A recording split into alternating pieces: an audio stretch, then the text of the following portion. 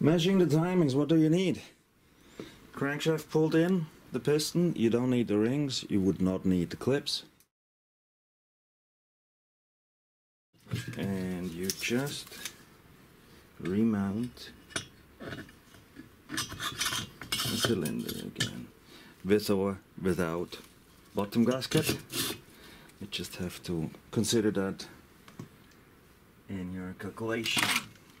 Fix the cylinder, 2 bolts are enough. I like to use old primary springs. They just work for the 7. They don't work for the 8mm. This is the wrong one.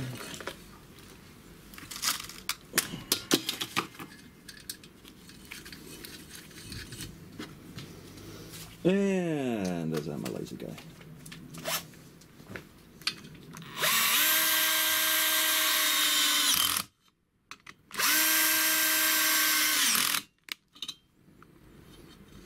Guess there's an old screw in there.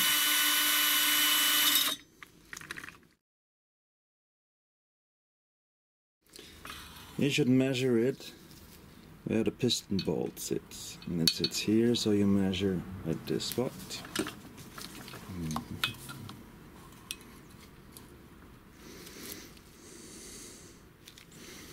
Without bottom gasket it seems to be 0.6, measured 3 times.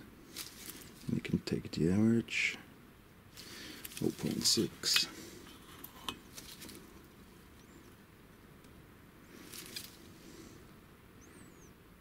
0.6 it is.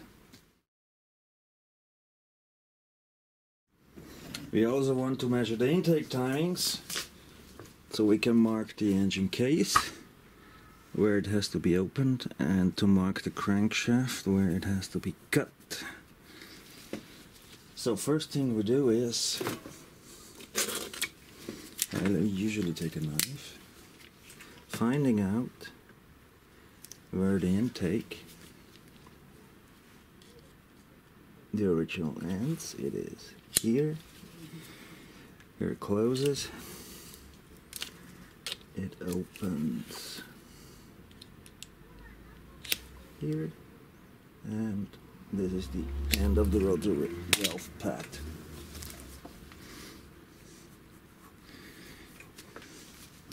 So we have 3 marks: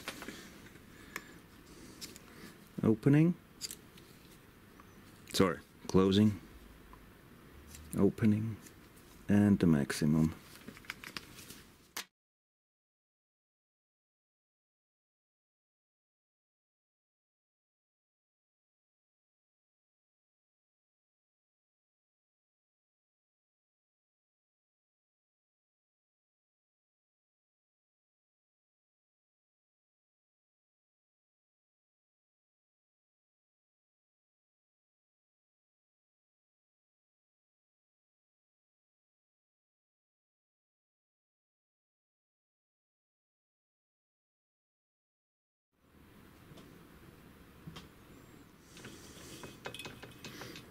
That's the bottom dead end, exhaust port, side ports, transfer ports, and you see they open, and this is the top dead end. We measured it before, is 0.6, this edge here. And the piston moves a lot, so I always hold it like that, put the fingers in, and then I measure at the cylinder. You turn the crankshaft cheek, that it just does not open. Twisting the crankshaft, that the intake already opens, and then measure how much is the piston below.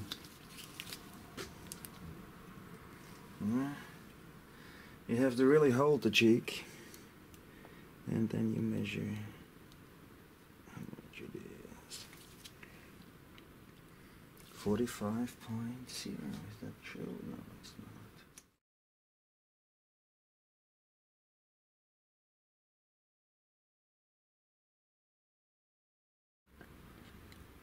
That's the starter side, and this is the cheek that closes the intake. And you put it to the end of the intake, and then you measure the cylinder. How much is the piston below cylinder top? Hold the cheek, hold the crankshaft. You see it is very, very sensitive.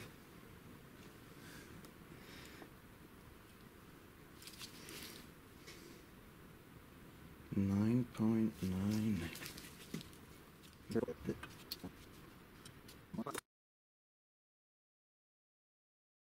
Yeah.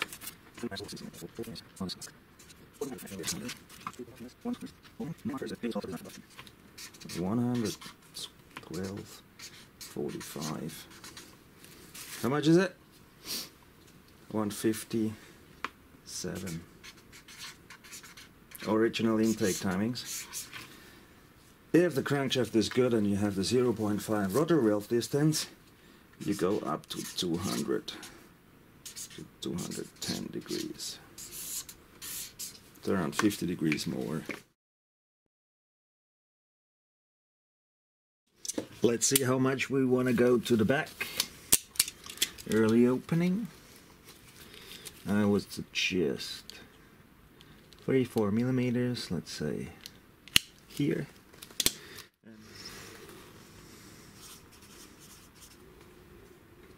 We got 49 millimeters minus 0.6 is 48.4 millimeters, and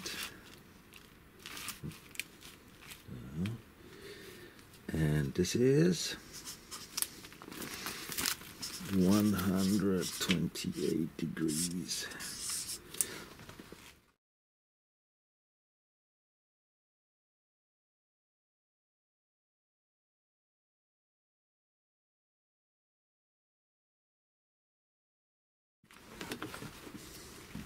For 72 degrees we have 23.85, and we have the measurement here, and now you turn the piston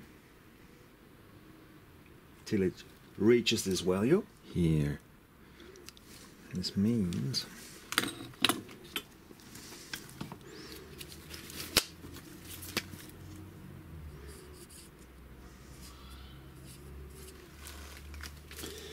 here is 72 degrees, and I have the trick to mark the cheek down there. I always scratch it.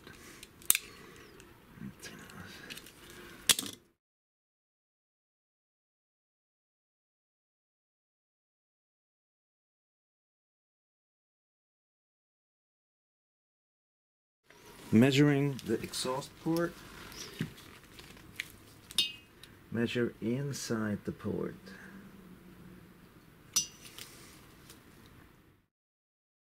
Transfer ports, the same.